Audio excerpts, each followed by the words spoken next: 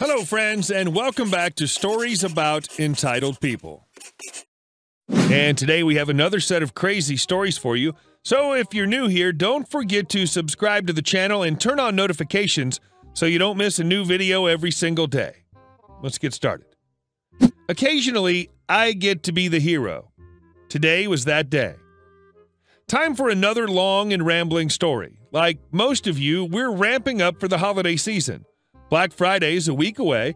Today I'm training new team members, coaching existing team members, helping in another department that was shorthanded, organizing, fixing, and basically pulling whatever hair I have left out as we prepare for the coming holiday rush. And in the middle of the maelstrom, a tale that could have ended badly, but tooting my own horn here a bit, it didn't. It's my story, and in my mind's eye, I get to be awesome in it. So let's just run with that. My customer service cashier called me to the front from where I was helping in another department. I walk up to see a very unhappy woman holding a shoebox looking at me expectantly. "Yes, ma'am. What can I do for you?" I asked. The unhappy woman replied, "I'm here to pick up a pair of shoes that were FedExed here from store in neighboring state." Now this is unusual. We don't usually ship products store to store via FedEx, so immediately I knew something was up. I checked up front, and I didn't have any shoes on hold, called the back, and no one knew anything about them, called the MOD, and she was aware we'd ordered them but didn't know if they'd arrived or not. As I was checking around, I was also talking with the unhappy lady and got her side of the story. "I tried to order 4 items from your website 2 weeks ago, and the order wouldn't go through. The website said to call your 800 number, so I did. I told the person I talked to exactly what I wanted, and she confirmed the size and colors back to me before I paid her," she explained. She went on, getting visibly agitated but remaining calm. "My order came in 3 shipments. 2 items were the wrong color, 1 was the wrong size, and these shoes," she gestured to the box she was holding, "are 2 different sizes." I took the shoebox and looked inside. Sure enough, one was a size 5, the other was a 5.5. Unhappy lady continued. "I called the number back and no one would help me. One person even said it was my fault. I'll keep the wrong colors, but my daughter really wants these shoes. Team lead name ordered a new pair for me last week. I got a tracking number. They should have taken 3 days to get here. Nobody called me, but they should be here by now." While she was explaining all this to me, fellow team members were looking all over for the shoes. They looked in the back, in the office, in receiving, even tore through the entire shoe department looking for the elusive shoes. Another was digging through the tracking numbers in our account, trying to find when the shoes had shipped and if we'd received them, and we weren't finding squat. "Ma'am, I do apologize, but it appears we may not have received your shoes yet," I began. Unhappy lady interrupted me. "They are here. I know they are. FedEx doesn't take that long. I want my shoes, and I'm not driving down here again." "I understand," I started, only to get interrupted again. "No, you don't understand. I've now talked with 6 different people at your company between the phone and coming here. Nobody has taken responsibility, and no one has fixed this." At this point, a few things were going through my mind. Usually our website orders go very well. Unfortunately, not this time. But I set that aside for now, as talking about it won't appease this customer nor help me find her shoes. I also thought about a customer service class I took many years ago at a different company. One of the key takeaways was to get on the customer's side, along with ways to achieve that. My final thought is a sort of personal motto of mine. I try very hard to always treat people better than they expect to be treated, both at work and in my personal life. I don't always succeed, but I try. With these things in mind, I began, "Ma'am, if I were you, I'd be furious. This is not how my company taught me to treat our customers, and clearly we failed you. I'm so sorry this happened. I'm going to do my best to make this as right for you as I can." With that, she calmed back down a little, still unhappy and understandably so, as she reiterated, "I just want my shoes. I'm not leaving until I get them." We didn't have them. No nearby store has them. I can't get this lady her shoes right now. "Ma'am, unfortunately, I don't have them here. What can I do to begin to make this right?" She restated, "I just want my shoes," and she stared at me. Her face was devoid of expression, but I could see the anger in her eyes. I know that look. I make that same look when I'm PO'd.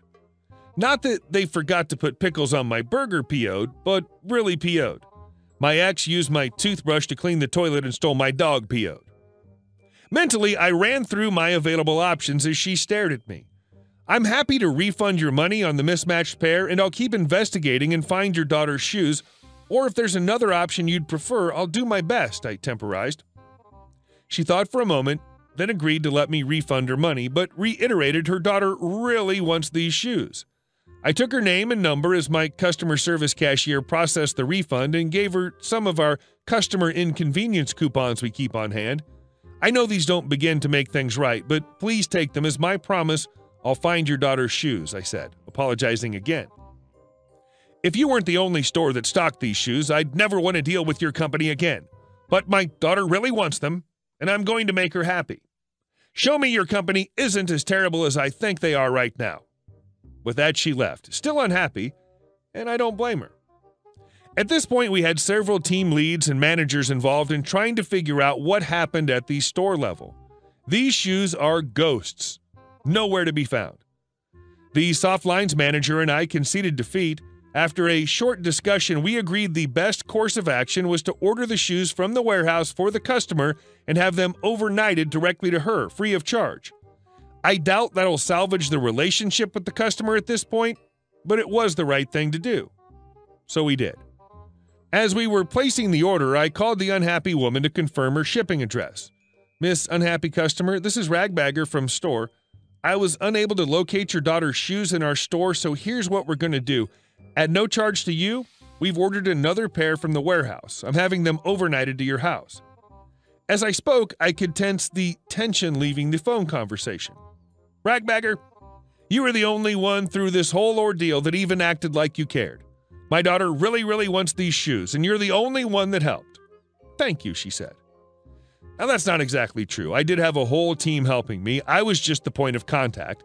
I asked her about her daughter. Turns out I have a child around the same age, so we connected a bit as parents before I wrapped up the call. Ma'am, I know if I were in your position, I would be just as upset, if not more. All I've tried to do is treat you the way I would want to be treated if the situation was reversed. Again, I'm sorry this happened. I'm sorry we as a company handled this so poorly, and I hope we've begun to make up for it in some small way. Unhappy lady asked me what the best way to contact corporate was, and I gave her a couple of options. She wants to let them know about her whole unsatisfactory experience, but she also asked for my full name because she wanted to let them know about me too. So loss/win there, I suppose. But today I got to be the hero, assuming nothing else goes wrong, and that feels pretty good. Another small bonus for me, the Softlines manager listened in on the phone call, and after I hung up, she said, "Holy crap, Ragbagger, you can be nice to people." I just smirked.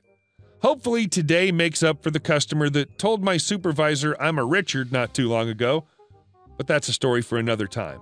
Where I was the villain, not the hero. Not the hero your store deserves, the hero your store needs. And our next story. It's just some damn corn. I remembered this story last night during dinner, eating corn oddly enough.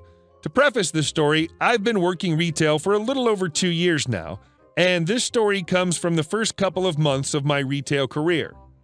It was a Monday night at the grocery store, so it was pretty slow as it normally was.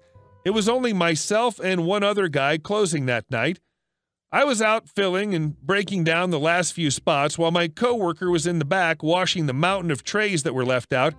About 10 minutes to closing, I was refilling the corn bins so the morning crew didn't have to do it. As I was filling the corn, a customer walked up who'll be known as Old B-Word, or OB for short.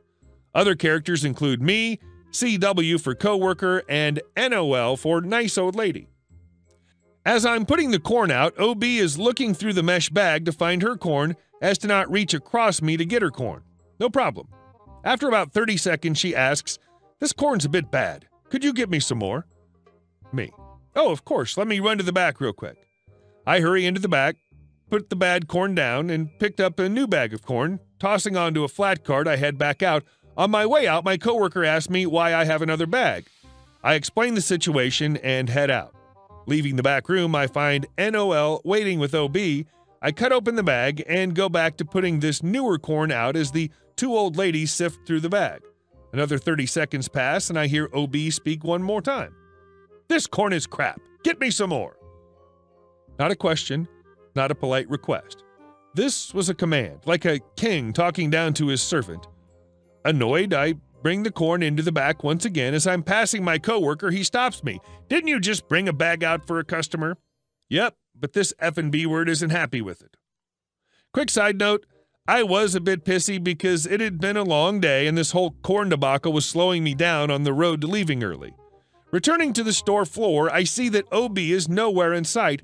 I roll my eyes and head over to the bin to put this corn down. Thankfully, NOL was still there, waiting for the corn. I cut the bag open and start piling it into the bins. I hear NOL rummaging through it, and to my joy, I hear the plastic corn bag being filled with corn. NOL finishes up and turns to me. "Thank you so much for bringing this out. I truly appreciate it." "Oh, no problem, ma'am. Just doing what I'm supposed to do." You know, I don't know what the other woman's deal was. It's just some damn corn.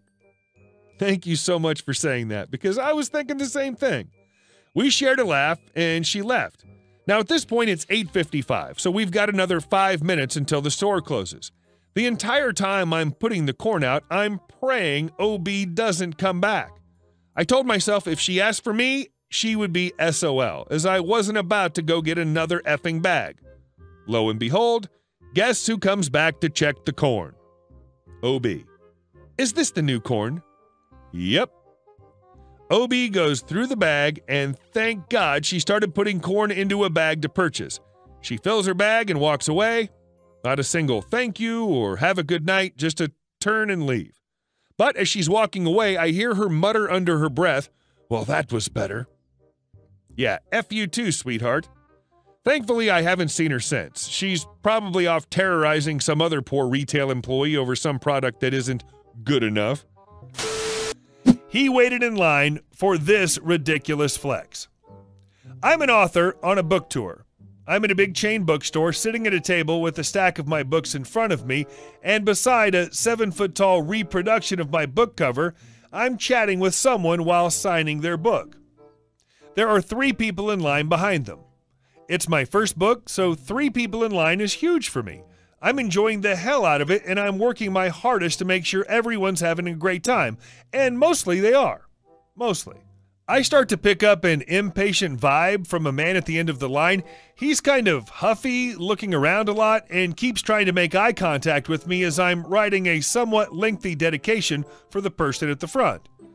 The front person asks if we can take a photo together. I say, of course, because I'm so not used to anyone wanting to take a picture with me, and I'm totally an attention hog.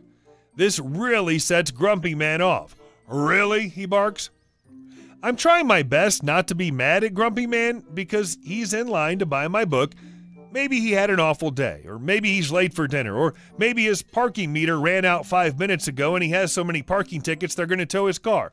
Who knows? So I ask the other people in line if it's okay for this gentleman to jump ahead since he seems to be pressed for time, and everybody's cool with it. So I motion for him to come on up. He plops a bag down on the signing table, pulls out 3 copies of Geddy Lee's Big Book of Bass, and says, "I need to return these." Oh no. I put on my best apologetic smile.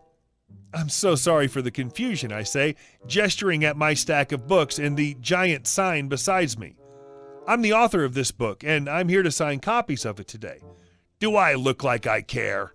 I need to return these," he shouts. "For sure, I get that," I say, "but I don't know how I can help you. I don't work here. I'm just visiting this store to sign my book."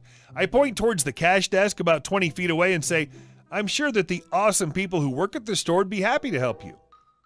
"I stood in this line. You need to help me," he snaps. I'm pretty convinced that he's not listening to me. "I'm so sorry about that confusion. It makes sense. There was a line of people. You figured it was a line for cash, so you stood in it. But it turns out it was a line to get my autograph. The good news is there's no line at the cash register," and I pointed towards the actual cash register.